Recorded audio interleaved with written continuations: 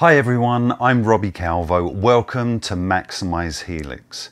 In this video, I'll be taking you through the Helix looper controls, where to place the looper in your signal chain, and showing you how to plan and execute the perfect loop.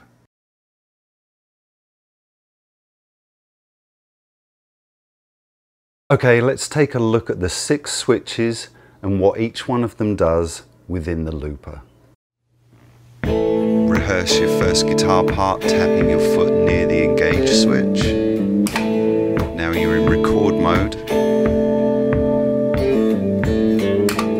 Now you're out of record mode and in playback.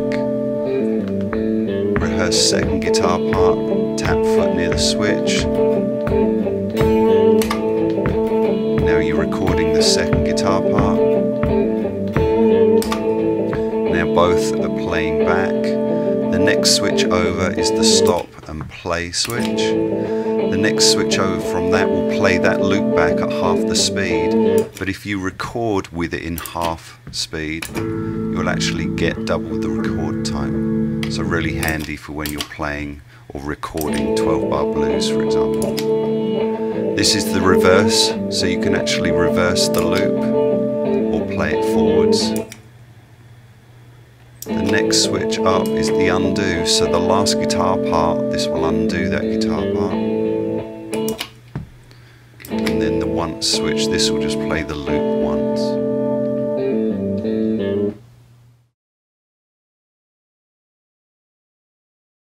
Place the looper at the end of your signal chain before the volume pedal. This will allow you to record any of the effects that are placed before the looper. You'll also be able to add effects to your current sound without affecting the playback of the loop.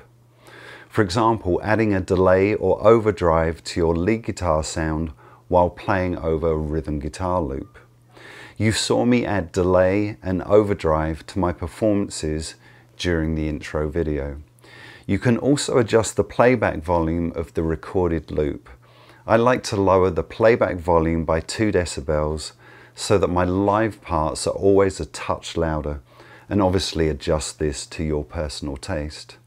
Placing the looper before the volume pedal in the signal chain allows you to fade the loop in and out, which is a really nice touch in a live situation.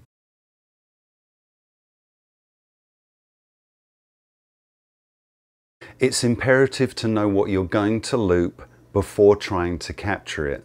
Create and rehearse your desired guitar part before you record it. Be aware of the tempo, feel, and how many bars your initial loop will occupy. This is the foundation for any additional layers and is key to building a solid pocket for further orchestration. Play your guitar part and tap your foot in time with the music near the record function switch. This gets you ready to capture your guitar parts.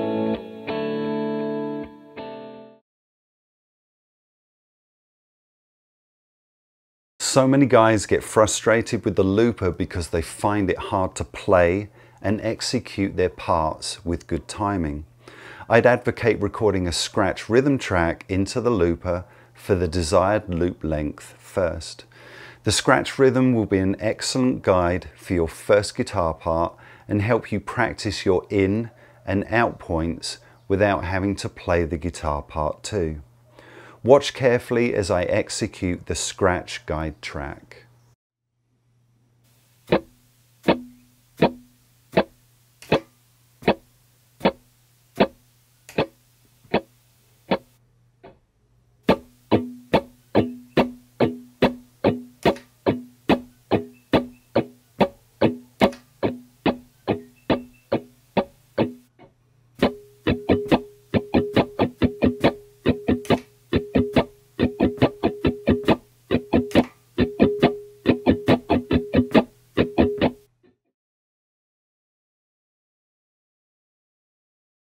Now that we have a rhythm guide at tempo at the correct length with clean in and out points, we can add the first guitar part.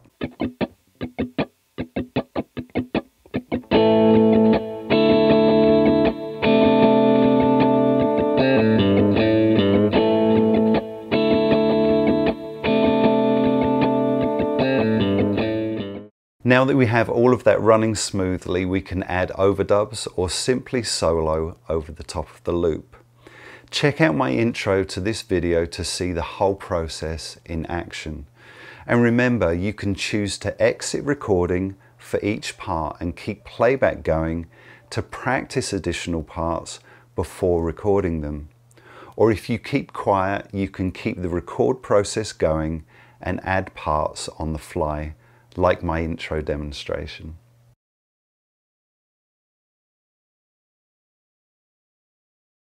I hope these tips will help you get the most out of your Helix looper. It really is the perfect practice partner. In the next video, I'll be guiding you through the overdub process for looping rhythm guitar parts and giving you some cool ideas on how to create those juicy layered flavors using upper chord voicings, arpeggios, and single note rhythms. See you then.